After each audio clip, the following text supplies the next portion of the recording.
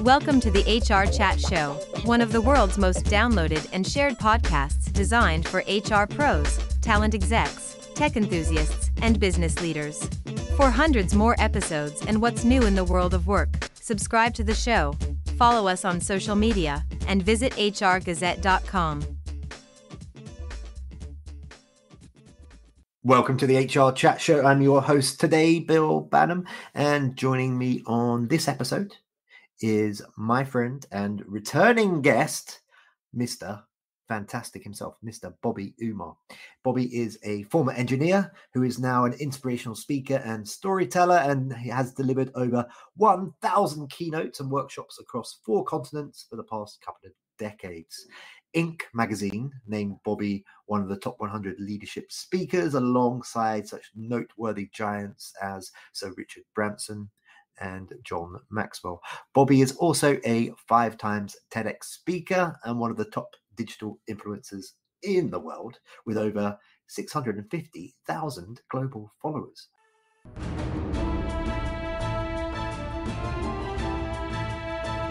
On May 18th, the Benefits and Wellness Superhero Symposium returns to Toronto.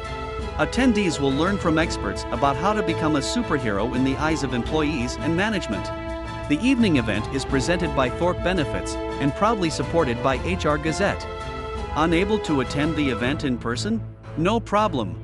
Simply register through Eventbrite by searching for Benefits and Wellness Superhero Symposium, and you will automatically be invited to the virtual edition, taking place 2 weeks later.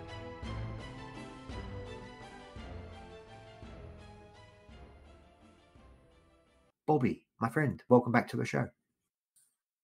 Hey, Bill. Thanks for this. I'm excited to be here.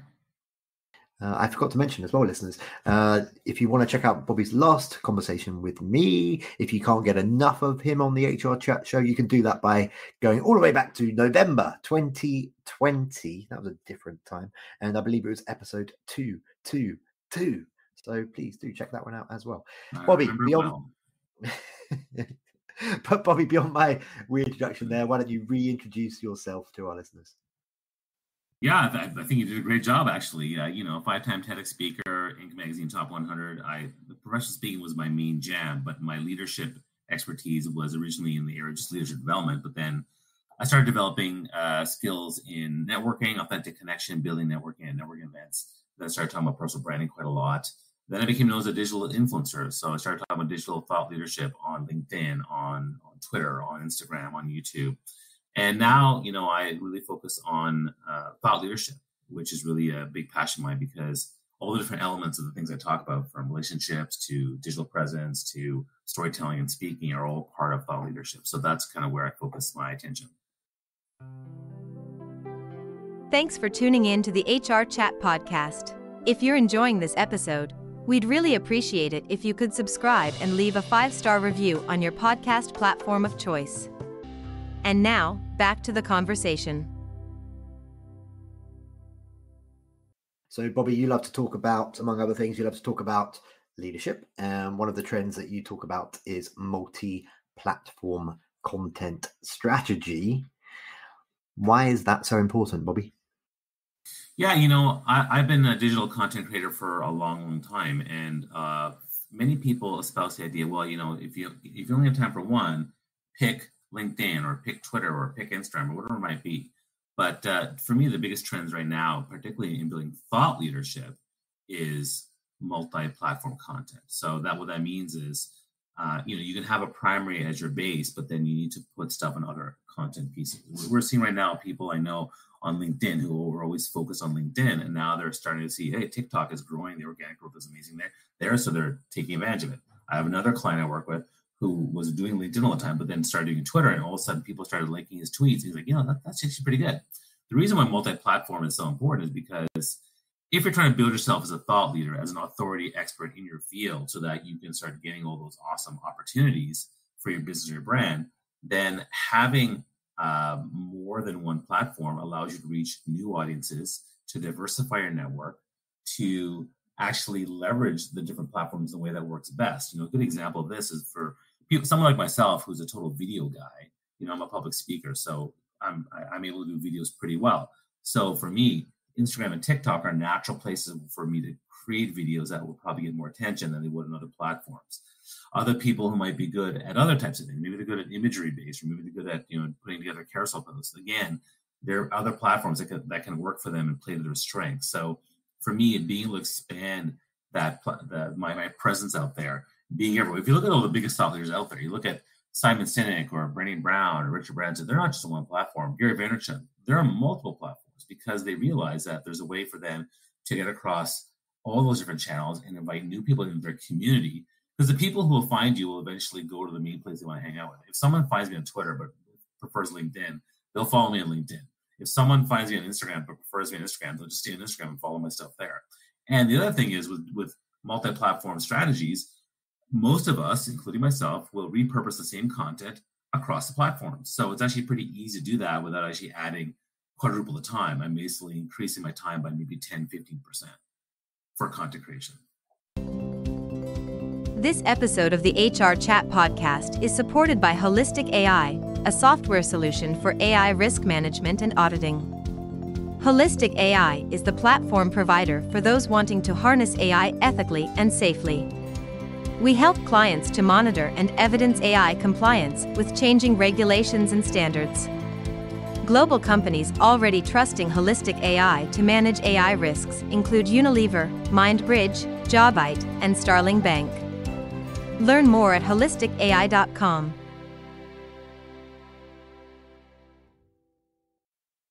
Bobby, what are some of the benefits or outcomes of building thought leadership? Big question, I know, but you're an example of someone who put in the effort, put in the hours. You're a very well respected, well known leader in the space. People look to you and they say, "Hey, what would Bobby Umar do?" That's what I do before I go to sleep every night. What are the benefits or outcomes of building up that kind of presence? Yeah, so I mean, before people used to talk about, being seen as a leader, or people talked about personal branding as a means to stand out, which is important. I mean, I really try to focus with people on, okay, let's get clarity on your personal brand. What are you? What's your purpose? How do people remember you? How do you stand out?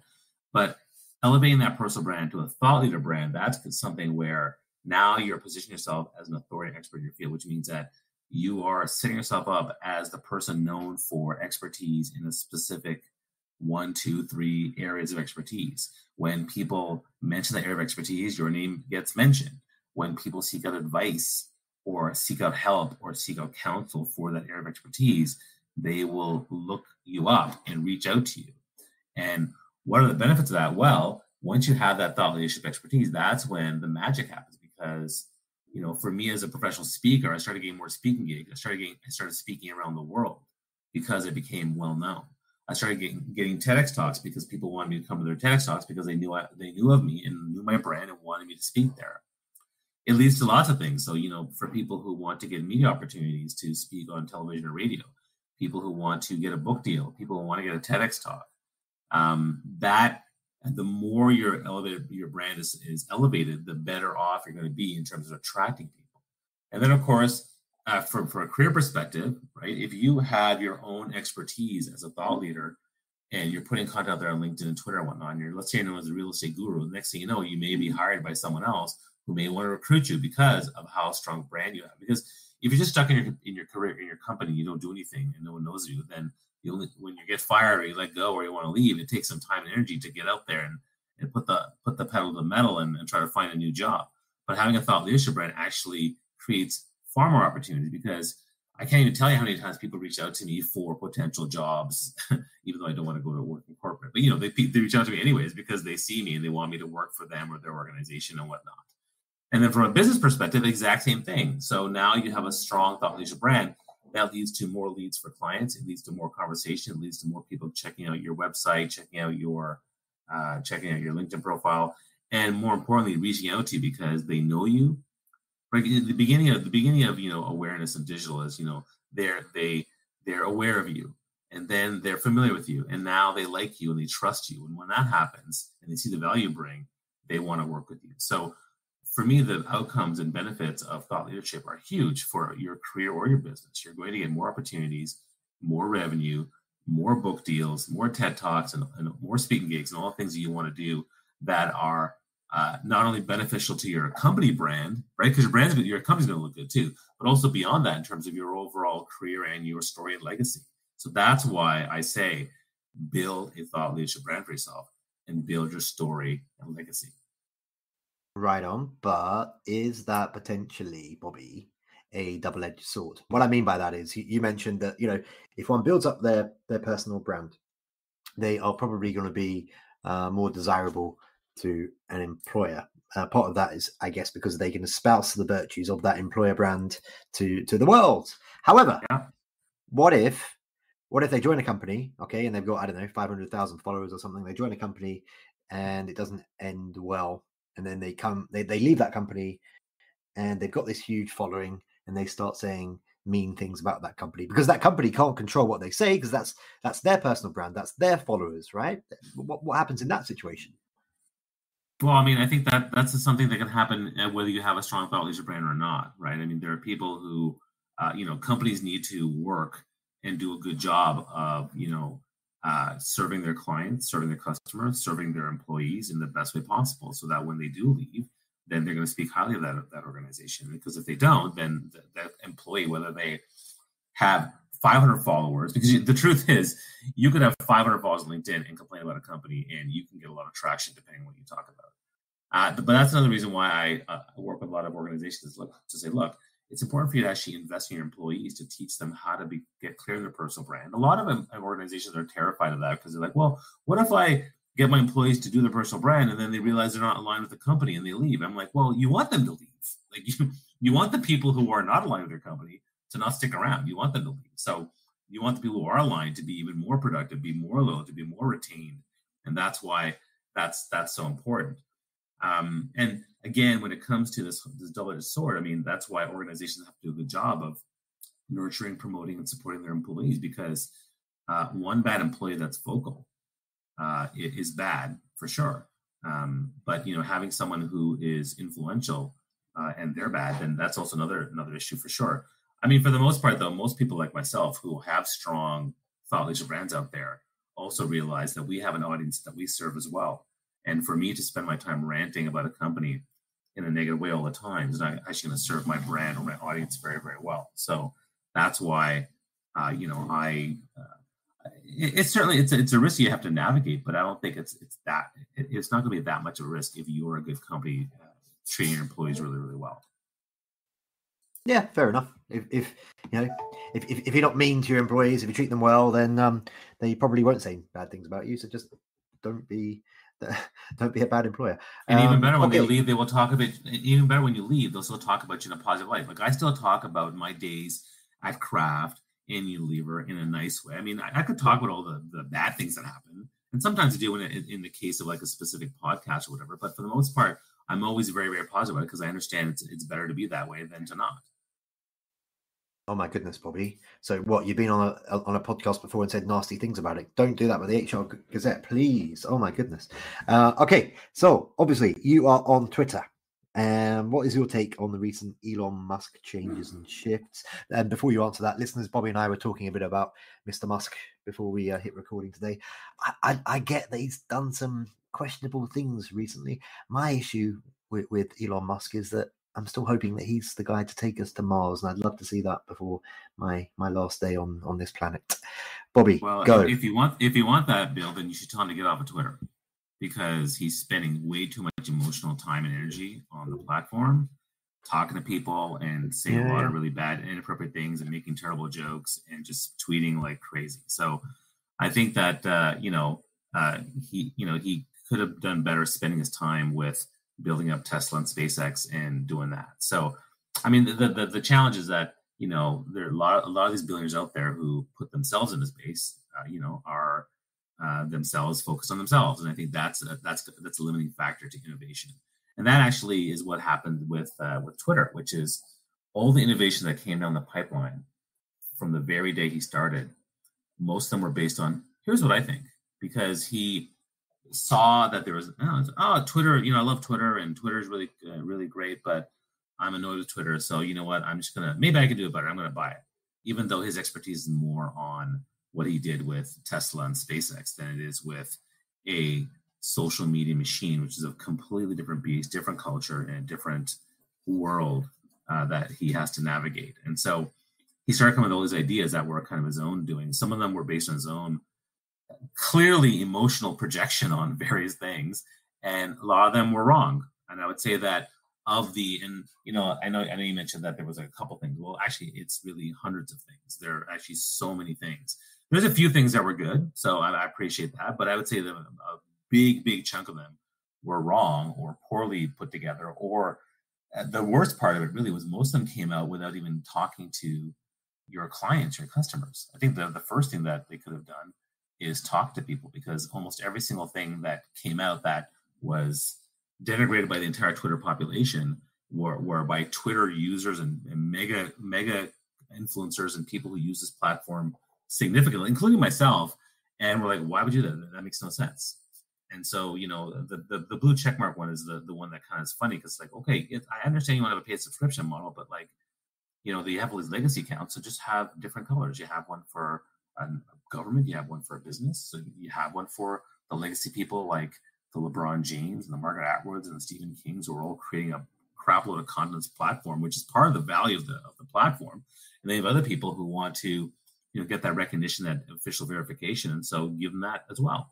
Instead, that they're doing a lot of stuff that they're not really listening to. However, that said, my hope is that eventually, if Twitter does poorly and is operationally losing a lot of money, which right now there's an article that came out that the Twitter blue checkmark subscription model has tanked, and now he's $13 billion in debt with this company, which is pretty bad. But I always think that the best move would be because he also got rid of all his accountability people, and he's basically he's like this Wizard of Oz in this dark room yelling at people to do stuff. But then he fired all these people. So, and the firing all the people without even talking about them, again, that's another big HR debacle, right? So I think that it's good to have policies in place. It's good to have, especially for such a large organization, right? You have to have policies in place. You have to treat your employees really well. You have to listen to your customers. You have to, as an organization, have that open communication and be willing to share your disagreement with someone in the workplace culture. Because I think the other thing is that now there's this toxic workplace culture where I think people are, he was getting mad because people were sharing secrets. Well, it's because of the culture that was created. So now that said, my general take is hopefully he will find an operational team to run things without him, and then he can focus on the space thing.